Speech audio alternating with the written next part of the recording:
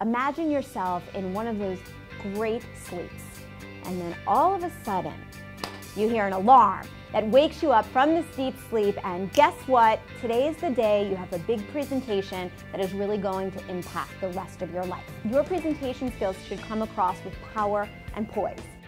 What we're going to do is make the idea of presenting more comfortable for you, more appealing for you. Some people say, well, they're just born presenters. Really what those folks do that you notice is they practice. And the reason why practice serves them well is because good presenting is a skill-based experience. The good news is you can work on your own professional development in an environment like this, where you'll work with someone like me, as well as get invested in helping each other, so that whatever blind spots may exist, we can build some awareness around them so they don't stop you in your tracks. We're going to work on how to effortlessly access the content from your PowerPoint slides or from your visuals and still keep your audience engaged.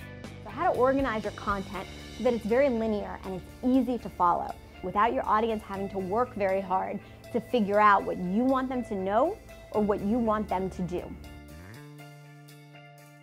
You are a more effective communicator. You're a stronger presenter and a stronger professional when you focus less on yourself and take that energy and put it out on other people.